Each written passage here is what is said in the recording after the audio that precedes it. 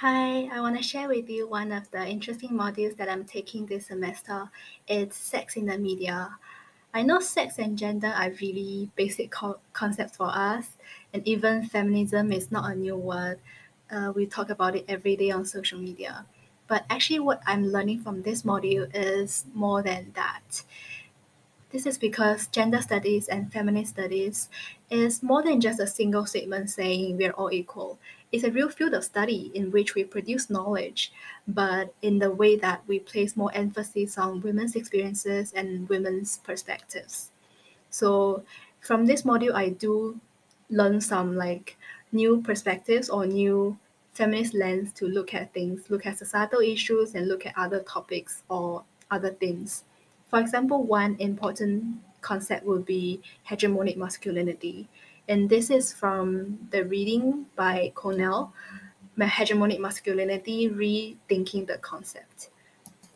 So, hegemonic masculinity is a set of rules and standards and norms that men are expected to behave in a society. For example, they're expected to be strong, to be sporty, to be dominant, to be in the leadership position, and they're expected to assert some kind of dominance over women to show their masculinity.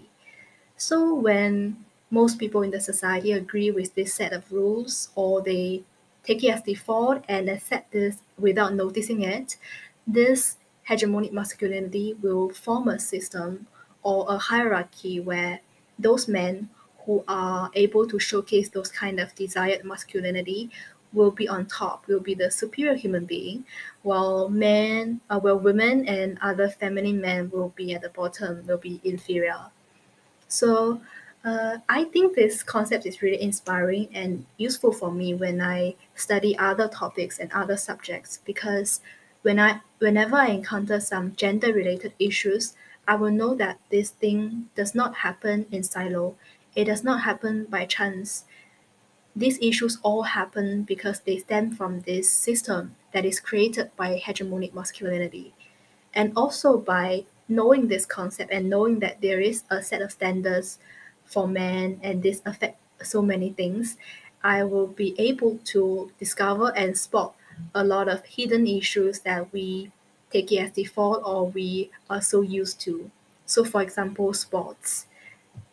In primary school and secondary school, in PE lessons, we play games and we are split into groups. So boys play against boys, girls play against girls. And although we are separate, it's still very obvious for us that the teacher have two sets of different standards for boys and girls.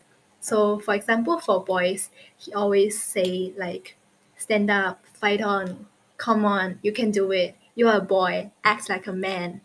And for girls, it's always like, oh, nice try, great attempt. Yeah, as long as you try, it's okay. That's very good already.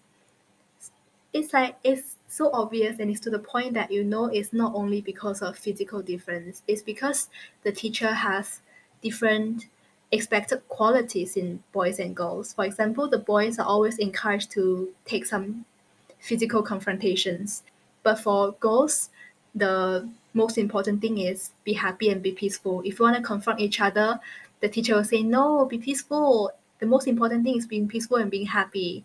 But for boys, the most important thing is to win the game. And of course, this set of expectations does not only apply to primary school, secondary school kids, it also applies to real sports games. So, for example, I was watching World Cup last month. Everyone was watching World Cup last month, and when we talk about it, we all take it as default that it's men's World Cup, and we don't even need to specify it's men. It's by default men. We never thought that this name or this sport can belong to women. And because I do watch football myself, men's football actually, and I do occasionally see some posts in the forum saying that there was a really great goal last night by someone in the Women's Super League. You should go and watch it. And there will always be someone saying, "No, I don't like it. I don't want to watch it. I don't like women's football because it's slower, it's less aggressive, it's less exciting, it's yeah, I don't like it."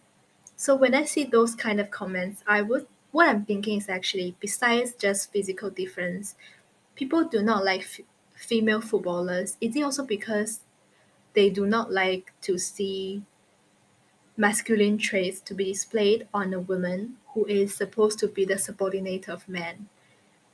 And we can also see this from some scenarios in which, like, we know a lot of boys take male athletes or male footballers as role models, but we don't see the same in girls. Because at least for me, I don't even know a lot of well-known female footballers. If we talk about female athletes, they're mostly the figure skaters, gymnastic athletes. It's the beautiful kind of sports. So it's again the set of standards and set of expectations for both genders. For male athletes, you should play the competitive, violent kind of sport, and for female athletes, you should play the beautiful kind of sport. Yeah, so that's some of my reflection on sport and hegemonic masculinity. Thank you.